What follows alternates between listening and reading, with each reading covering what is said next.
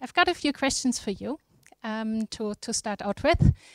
So, have you, and put up your hand if the question applies to you. Have you ever heard anybody saying that developers are not good at design? Yeah, probably rough. And keep your hands up, please. More than 50%. Keep your hand up if you have said that yourself. A few hands go down, but a few are still up. So, kind of my first hypothesis is, we need design. Now you can put your hand down, Grant. Yes, thank you.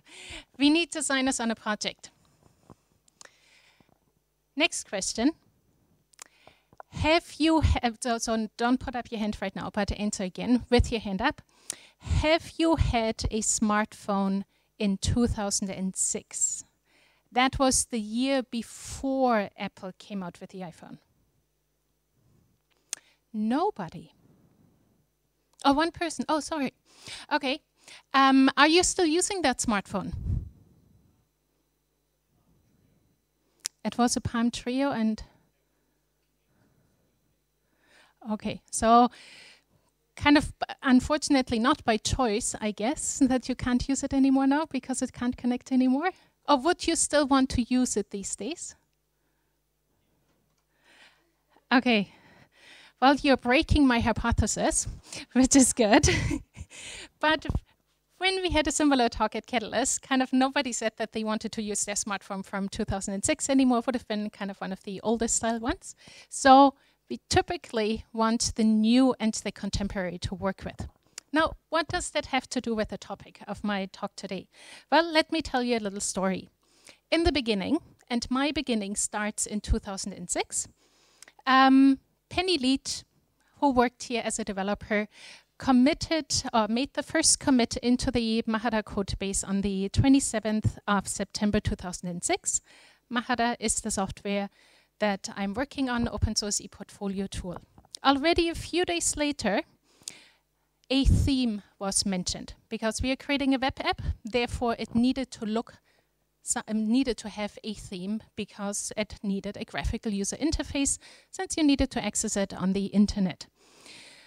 At that time, pretty much everybody on the project was a developer. And but we kind of knew, or Catalyst at that time, I wasn't on the project, knew that we needed a logo. Project needed a logo, and thankfully, our current designer, Yvonne, was hired just about a month later, and one of her first activities was to actually come up with a logo for the project. Now, what do designers typically need in order to come up with a logo? They need a design brief.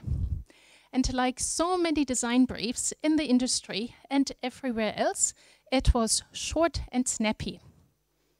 In our case, remember, it was 2006.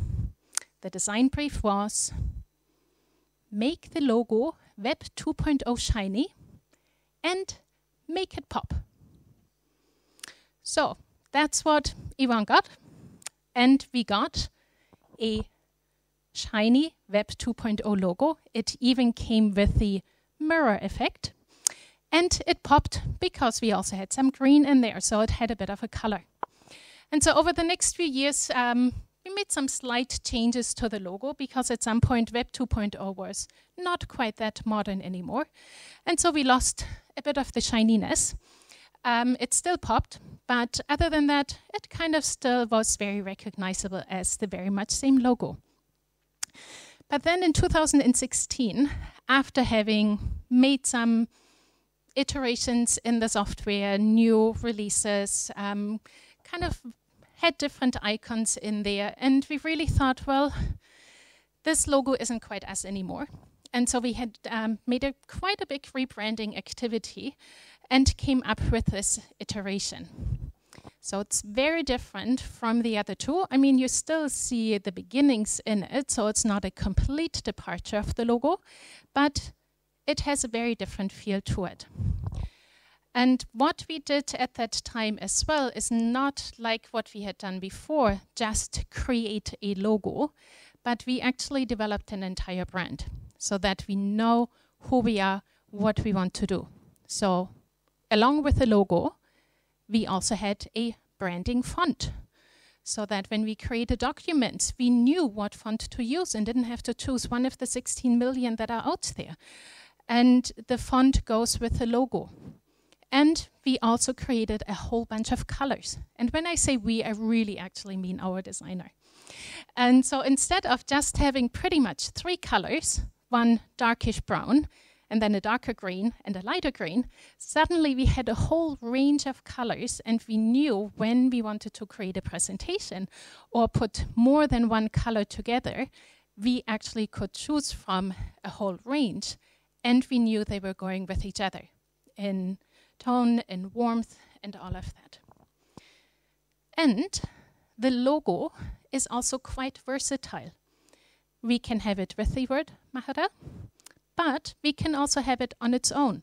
And there's a slight difference to it, as you can see. And we also have a mobile app. What do you think that logo looks like? Yes, very similar to the actual Mahara logo. And therefore helps us also to stay in the family and help people to see, yes, this application goes with Mahara itself. And when we have events, we build on the logo. And therefore really keep everything in one. And nobody really ever has to think about, well, what logo am I going to come up with today? And can people still recognize it, that it is the same product?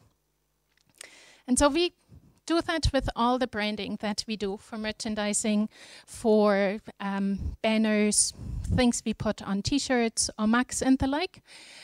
But in this case here, we even kept our old logo purposely, because we wanted to show the connection to the past and not entirely lose it.